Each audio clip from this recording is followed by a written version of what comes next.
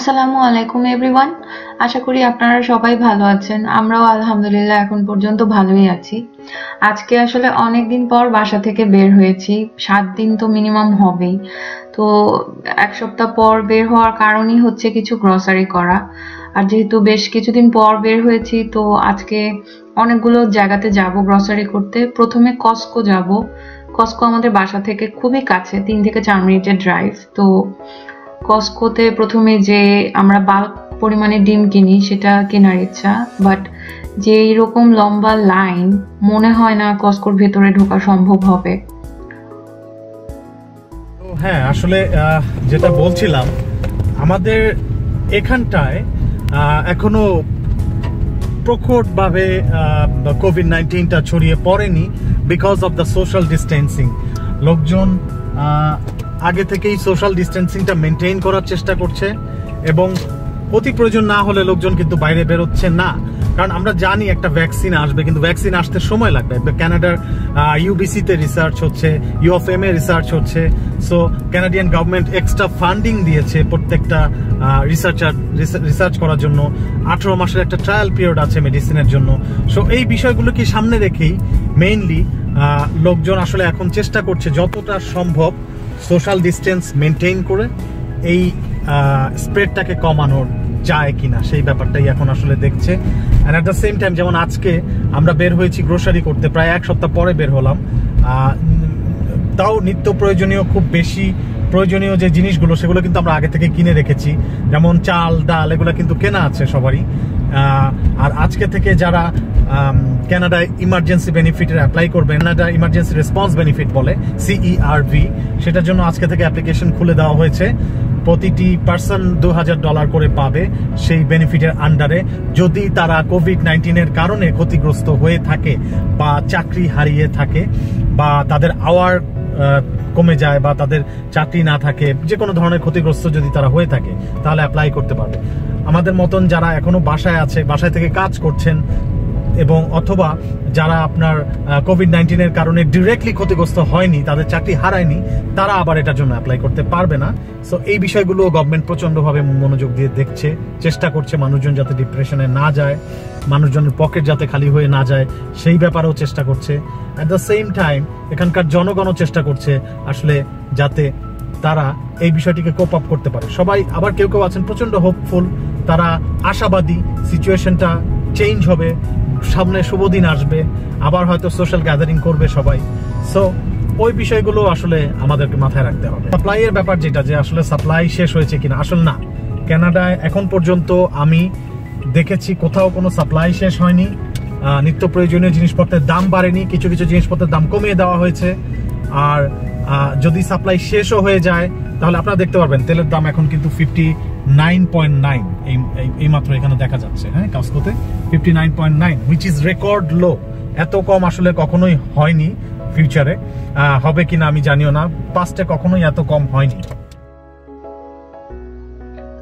কস্কোতে তো আসলে ভেতরে ঢুকতে পারলাম না। আপনারা দেখতে পেরেছেন যে ওখানে সবাই 6 ফিট দূরে দূরে দাঁড়ানো, বেশিরভাগ মানুষই গ্লাভস পরা, তারপরে মুখে মাস্ক পরা, এভাবেই আসলে এখানে সবাই সোশ্যাল ডিস্টেন্স মেনটেন করছে যাতে ভাইরাসটা স্প্রেড না হয়। এখন আমরা চাচ্ছি একটু ওয়ালমার্টের ভিতরে ঢুকতে, যদি এখানে কিনতে পারি কিছু, কিন্তু ওয়ালমার্টের সামনেও দেখা যাচ্ছে আসলে সেরকমই অবস্থা, লাইন। সবাই আসলে মেনটেন করছে, প্রত্যেকেই 6 ফিট দূরে দূরে দাঁড়ানো।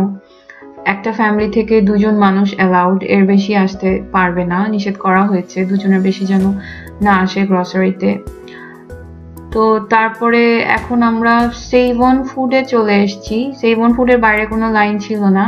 সেভ অন ফুডটা আসলে একটু এক্সপেন্সিভ গ্রসারি স্টোর, দাম তুলনামূলক একটু বেশি থাকে এখানে, তো যে কারণে মনে হয় আসলে বাইরে লাইনটা পাইনি।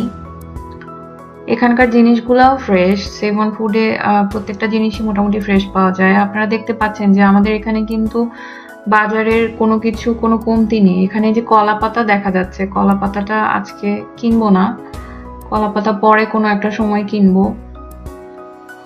আরো অন্যান্য যে সবজি, লাউ, তারপরে তরমুজ, যে ফল, লেবু 2 রকমের, সবকিছুই আছে, কলা, কমলা, আনারস সবই পাওয়া যাচ্ছে। আসলে কোনো কিছুরই কোনো যেটা অন্যান্য জায়গায় বলা হচ্ছে যে ইয়ে কমে গেছে, লাইক প্রোডাকশন কমে গেছে, আমাদের এখানে কমেনি। এই যে বিভিন্ন ধরনের ক্যাপসিকাম দেখতে পাচ্ছেন, আমি কিছু ক্যাপসিকাম নিয়েছি তুলে। শসা, টমেটো নিব। আসলে অনেকদিন ধরে শসা, টমেটো এই জিনিসগুলো তো প্রতিদিন খাওয়া হয়, তো যে কারণে দেখা যায় লাগে। এখানে লাইভ গলদা চিংড়ি বা কাঁকড়া সেটা দেখা যাচ্ছে। মোটামুটি এই ছিল আসলে আমাদের বাজার। আমরা এখন বাজারঘাট শেষ করে বাড়ির দিকে রওনা দিচ্ছি।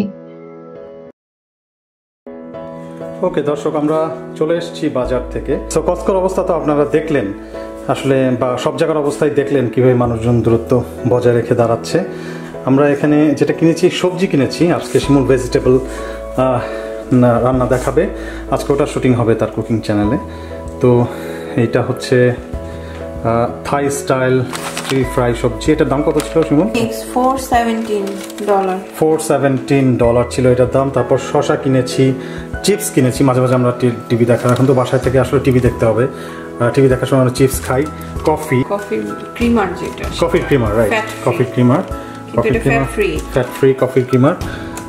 তারপর বানানা আছে, বানানা কিনেছি। আমার ফেভারিট, আমি কলা খাই সবসময় বাসায় থাকলে, ইমিউন সিস্টেমকে ভালো রাখে। তারপরে ডিম কিনেছি। ডিম আসলে আমরা 60 ডিম কিনি, মানে 60টা ডিমের একটা প্যাকেট পাওয়া যায় কস্কোতে, তো ওইটা 18টা ডিম আমরা ওয়ালমার্ট থেকে কিনেছি। তারপরে পেঁপে কিনেছি, ভেজিটেবলের জন্য লাগবে। আরও কিনেছি লেবু, রাইট। আর কি কিনেছি বলো শিমুল? Capsicum, red capsicum, yellow capsicum, বানানা, টমেটো। হ্যাঁ, টমেটো কিনেছি, রোমা টমেটো, রাইট এটা। আচ্ছা, আর মাছ কিনেছি। আজকে অনেকদিন পর আমার মনে হচ্ছিল বাসা থাকতে থাকতে ইলিশ মাছ খাই। ইলিশ মাছ পেয়েছি আমরা, বাংলাদেশি ইলিশ মাছ। এটা কত গ্রামের ইলিশ মাছ শিমুল? প্রায় 1200 গ্রামের, রাইট।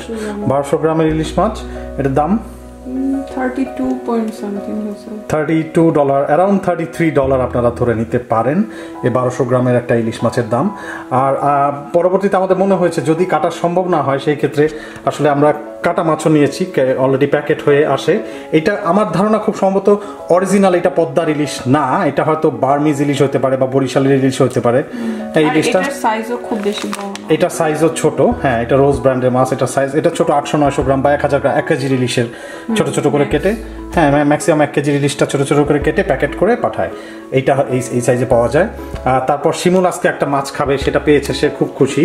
হ্যাঁ, তপসি মাছ। এটা বাংলাদেশে আব্বা অনেক বড় বড় তপসি মাছ আনতো। এটার ভিতরে সাইজ আমি জানি না, কিন্তু দেখে এত লোভ লাগছে, মানে কিনে ফেলছি খাওয়ার জন্য। সো তপসি মাছ। আর কিনেছি খাসির কলিজা।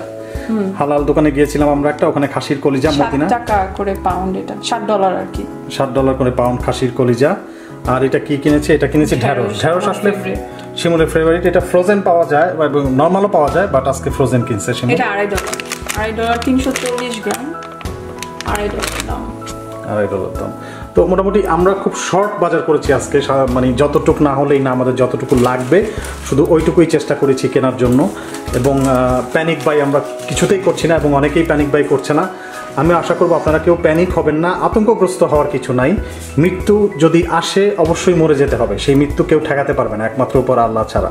সো আপনাদের আতঙ্কগ্রস্ত হবার কিচ্ছু নাই, কেউ আতঙ্কগ্রস্ত হবেন না, সচেতন থাকবেন, সবগুলো নিয়ম কানুন মেনে চলবেন। আর আমরা সমালোচনাটাও কমিয়ে দেবো, কারো সমালোচনা করব না, কারণ কে কি কেন করছে সেটা একমাত্র সেই জানে, আমরা কিন্তু জানি না। আমরা যদি কাউকে বলি আপনি দান করছেন না, আমরা কিন্তু জানি না সে হয়তো আমার চেয়ে বেশি দান করছে নীরবে, আমরা হয়তো সেই জিনিসটা জানি না। আমরা এই জিনিসটা না জেনে কমেন্ট করার ব্যাপারগুলো আমরা অ্যাভয়েড করব।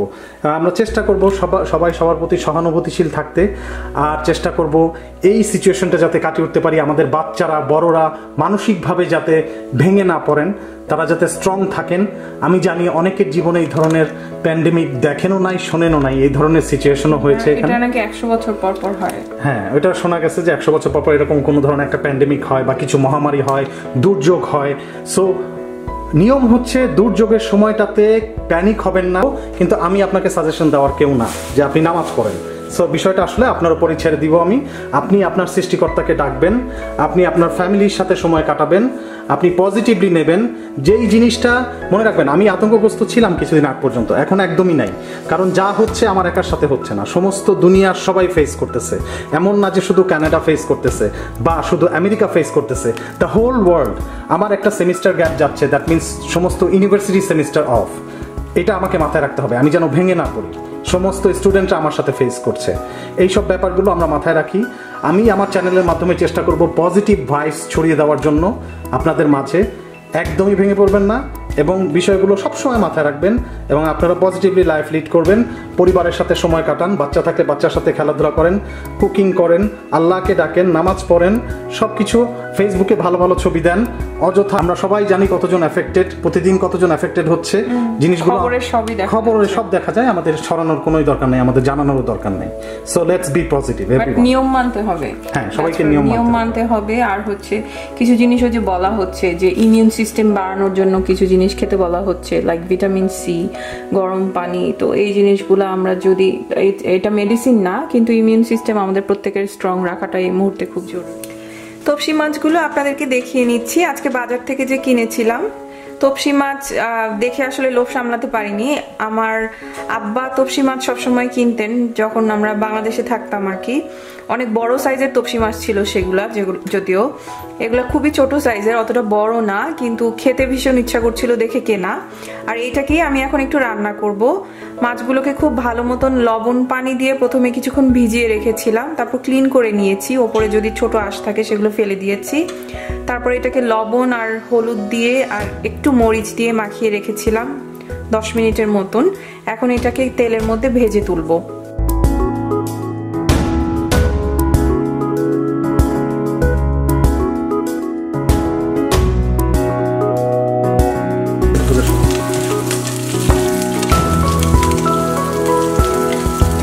মাছগুলো আমি একে একে সবগুলো ভেজে উঠিয়ে ফেলবো। তারপর হচ্ছে তেলের মধ্যে দিব পেঁয়াজ কুচি।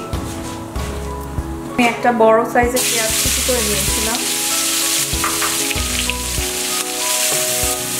শুধু তপসি মাছ না, অন্যান্য যে কোনো মাছ এভাবে রান্না করে ফেলা যায় খুব তাড়াতাড়ি। তো ওয়েট করতেছি কখন এই মাছ দিয়ে ভাত খাবো। কেন এই মাছ কি তোমার খুব পছন্দ? অনেক, যদিও এই মাছের সাইজ ছোট, কিন্তু তারপরেও মানে তপসি মাছ বলে কথা। পেঁয়াজটা ভাজা হয়ে গেছে, আমি একটু পানি দিয়ে নিচ্ছি কারণ গুঁড়া মশলা দিব এখন। পেঁয়াজের মধ্যে আমি একটু পানি দিয়ে দিয়েছি কারণ আমি গুঁড়া মশলা ইউজ করবো এখন। গুঁড়া মশলার মধ্যে নিয়েছি 2 চা চামচ লাল মরিচের গুঁড়ো, 2 চা চামচ হলুদের গুঁড়ো, 1 চা চামচ আদা বাটা, আর 1/2 চা চামচ নিয়েছি জিরার গুঁড়ো। এই দুটো অ্যাকচুয়ালি টোটালি অপশনাল, এটা আপনাদের যদি না থাকে বা দিতে ইচ্ছা না করে দেবেন না, কোনো সমস্যা নেই। এখন আমি সবগুলো মশলা একবারে দিয়ে দিব, আর একটু পানি দিব ভালোভাবে যাতে মশলাটা কষানো হয়। লবণ দিয়ে দিলাম আর দিয়ে দিচ্ছি টমেটো। আমি এখানে একটা টমেটো লম্বা করে ফালি করে কেটে নিয়েছি। গলতে বেশিক্ষণ সময় লাগবে না কারণ টমেটোটা নরম ছিল একটু। এখন ভেজে রাখা মাছগুলো সব দিয়ে দিব। খুব ভালো করে ভেজেছো মনে হচ্ছে। হ্যাঁ, কারণ না বাংলাদেশ থেকে আসছে তো, সো এটা তো আসতে সময় নিচ্ছে অনেক, মানে অনেক পুরনো আর কি মাছ। হ্যাঁ, ফ্রিজ আপ করা ছিল মাছটা। কারণ বাংলাদেশে যেরকম একদম ফ্রেশ মাছ আমরা খেতে পারতাম, বাংলাদেশের মাছ, বাংলাদেশি মাছগুলো বাংলাদেশেই ফ্রেশ পাওয়া যায়। যেমন আমাদের ক্যানাডিয়ান মাছগুলো আসলে আমরা এখানে খুব ফ্রেশ পাই। প্যাসিফিক বা আটলান্টিকের মাছগুলো যেমন বাসা ফিশ, রাইট, কড ফিশ, এগুলো প্রচন্ড ফ্রেশ থাকে। ঠিক তেমনি ভাবে বাংলাদেশি মাছগুলো আসলে আমরা ফ্রেশ পাই না কারণ শিপে আসতে অনেক সময় লেগে যায়। আচ্ছা, এখন দিয়ে দিচ্ছি পেঁয়াজ পাতা। আর আমি এখানে 7টা কাঁচা মরিচ অর্ধেক করে ফালি করে নিয়েছিলাম। আমার একটু মাছের মধ্যে ঝালটা মজা লাগে বেশি। এটা অলমোস্ট ডান। এই হয়ে গেল মজাদার তপসি মাছ দো পেঁয়াজ। সো আরও কিছু ব্যাপার এখানে উল্লেখ করা যায়, সেটা হচ্ছে যে যেভাবে সাপ্লাই চেইন গভর্নমেন্ট লেভেল থেকে কন্ট্রোল করা হচ্ছে, প্রতিটি জিনিসের দাম কিন্তু আমি যেটা দেখেছি যে নিত্য প্রয়োজনীয় যে জিনিসগুলো আছে, যেমন ধরেন ফুড বা ব্রেড বা ডিম, এগুলোর দাম কোথাও কোথাও মূল্য ছাড়ে বিক্রি করা হচ্ছে বা কমে বিক্রি করা হচ্ছে। যেমন আমি গতকাল টিস্যু পেপার কিনেছি, 16.99 ছিল সেটার দাম। নর্মাল সময় সেটার দাম থাকে 17.99। সো এই ব্যাপারগুলো অত্যন্ত লক্ষণীয়। তো আমরা আশা করব আজকে আপনাদেরকে যে গ্রোসারি স্টোরের ভেতরের এবং বাইরের অবস্থা দেখালাম, আপনারা নিশ্চয়ই বুঝতে পারছেন এখানে সবাই কিভাবে সোশ্যাল ডিস্টেন্স মেনটেন করছে। তো আশা করব আপনারাও সবাই আসলে এভাবে সোশ্যাল ডিস্টেন্সটা মেনটেন করবেন, যে নিয়মগুলো যে রুলগুলো ফলো করতে বলা হচ্ছে সেগুলো ফলো করবেন, নিজে সেফ থাকবেন এবং অন্যকেও সেফ রাখবেন। আর অবশ্যই আমাদের জন্য দোয়া করবেন, আমাদের পাশে থাকবেন, আমাদের চ্যানেলটা সাবস্ক্রাইব করবেন, লাইক দিবেন এবং কমেন্ট করতে ভুলবেন না অবশ্যই। আর সাবস্ক্রাইব করার পর অবশ্যই বেল আইকনটিতে প্রেস করবেন যাতে নতুন ভিডিওর নোটিফিকেশন আপনারা পেয়ে যান। আজ এ পর্যন্তই, আপনারা সবাই ভালো থাকেন, সুস্থ থাকেন এই কামনা করছি। আবারও আমাদের খুব শীঘ্রই দেখা হবে ইনশাআল্লাহ।